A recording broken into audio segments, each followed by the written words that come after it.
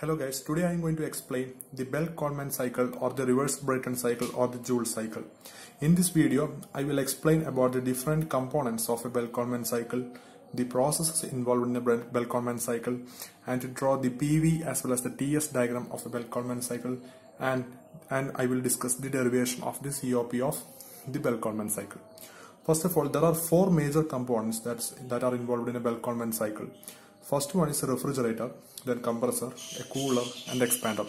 As the name indicates, the function of a compressor is to compress the refrigerant to a higher pressure. The function of a cooler is to cool the refrigerant to a lower temperature. The function of an expander is to expand the refrigerant to a lower pressure. And the refrigerator, it is a chamber where we need less temperature. That is, this is a chamber to be which cooled. So the process involved in the Bell Coleman cycle can be explained with the help of this diagram, and I will explain the PV and TS diagram with this explanation. So first of all, consider the refrigerant 4. This is the state of the refrigerant. 4 is one of the state of this refrigerant in the cycle. So when the refrigerant moves through the refrigerator, it will absorb heat from the refrigerator.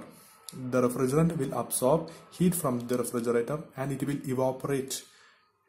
And the refrigerant which is at the evaporated state will pass through the compressor. As I said earlier, the function of a compressor is to compress the refrigerant to a higher pressure. So 1 to 2, the compression takes place. We need to understand that the compression takes place in isentropic fashion. That is, no heat is added, no heat is absorbed from this compressor. So the isentropic compression takes place in the compressor. So we can discuss the TS and PV diagram of this process. That is 1, 2. Let the state of the refrigerant at 1 be like this, and from 1 to 2, isentropic compression takes place. We know that in a PV diagram, isentropic compression is denoted by this fashion. In a TS diagram, the isentropic compression is denoted by this fashion. That is, the isentropic means entropy doesn't change. That is, entropy of 1 and 2 are equal, so that entropy, so this will be parallel to the y-axis in a TS diagram. So 1 to 2. So this compressed refrigerant will pass through the cooler. The function of a cooler is to cool the refrigerant. As we can see, the water is provided into the cooler and is taken out of the cooler. So the water will absorb the heat from the refrigerant, and the refrigerant will cool to a lower temperature. So the refrigerant, but we need to understand that this whole process is happening in a constant pressure. So 2 to 3 cooling will take place in an isobaric process, which is an isobaric process. So we can denote it in PV as well as TS diagram. So in PV diagram, state at 2 is marked here. From 2 to 3, it is an isobaric process. So cooling happens. Cooling means volume reduces, so that in an isobaric process, the pressure remain constant. 2 to 3, volume is reduced. So in the TS diagram, here the cooling takes place. Cooling means temperature is reduced. So from 2 to 3, temperature is reduced, and this follow in a isobaric. This follow a isobaric process. That is, in a TS diagram, constant pressure lines are denoted in this fashion. There are a lot of infinite number of constant pressure lines in a TS diagram. 2 of the pressure lines are denoted here, 4 to 1 and 3 to 3 2. So from 2, the process is isobaric and cooling takes place. So it will follow a constant pressure line, and it will cool to a temperature of T3, or it will reach the state of 3. So cooling happens, and after cooling, it will be delivered into an expander.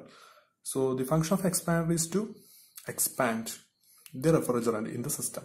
So 3 to 4, expansion takes place. Expansion means the pressure is reduced. From at 3, the cooling happens and the refrigerant will be in a liquid fashion, in a liquid state, so this liquid will be get expanded. So expanded means the pressure is reduced from 3 to 4. The pressure is reduced in a isentropic fashion. This is more important. In a compressor and expander, the process are in isentropic fashion. From 3 to 4, the isentropic process, which is a expansion process. 3 to 4 in a PV diagram, we denoted the isentropic process, which is a expansion process. That is, pressure is reduced from 3 to 4. That is, P3 is greater than that of P4. Pressure is reduced. In a TS diagram, it is isentropic process. That entropy doesn't change. And in an expansion process, the temperature is reduced, so that it is represented by this line 3, 4. The refrigerant which is passed through the expander is expanded to a lower pressure, and then it is passed to the refrigerator. In a refrigerator, the process will be denoted by this, that is, it is also isobaric, like cooler. In a refrigerator, heat addition is also isobaric process. So from 4 to 1, it is isobaric process. Heat is added, it become vapor, so that volume will be increased. So 4 to 1 volume is increased, and in a TS diagram it can be represented as isobaric process. It will follow a constant pressure line, and it will reach to 1 from 4 through a constant pressure line. So this is the basic process involved in a Bell Coleman cycle, and we can find out the COP of the cycle. That is, heat added. Where is heat added? Heat is added in the refrigerator. It is added to the refrigerant in the refrigerator. So it is a constant pressure process. So heat added in a constant pressure process is denoted by Cp into T1 minus T4. That is, 4 to 1, it involves heat addition. So 4 to 1, it is heat addition. So Cp into T1 minus T4, it is the heat added. Where is heat rejected? Heat is rejected in the cooler. So heat 2 to 3, it involves heat rejection. So heat rejected is denoted by, it's a isobaric process. So heat rejected is Cp into T2 minus T3. Okay. We know that COP is defined as heat added to the work done. So what's the work done? Work done is given by heat added minus heat rejected. These are all the basic concepts. So we can write it as QA by QB minus QA, and substituting QA and QB from this equation to this equation, we will get Cp into T1 minus T4 divided by Cp into T2 minus T3 minus Cp into T1 minus T4. So Cp will get cancelled, and so Cp will get cancelled from numerator as well as denominator, and taking T4 outside, we are taking T4 outside in the numerator, so T1 by T4 minus 1, taking T3 outside from this denominator, so T3 into T2 minus T3 minus 1, minus taking T4 from this term, T4 into T1 by T4 minus 1. So we get an interesting relationship between T1 by T4 and T2 by T3 if we consider the processes. So consider process 1 to 2. This is the isentropic process. So we have pressure ratio, the relationship between the temperature ratio and pressure ratio as T2 by T1. T2 by T1 is equal to P2 by P1 whole raised to gamma minus 1 by gamma. Okay. We also have another isentropic process from 3 to 4. So applying similar equation, T3 by T4 is equal to P3 by P4 whole raised to gamma minus 1 by gamma.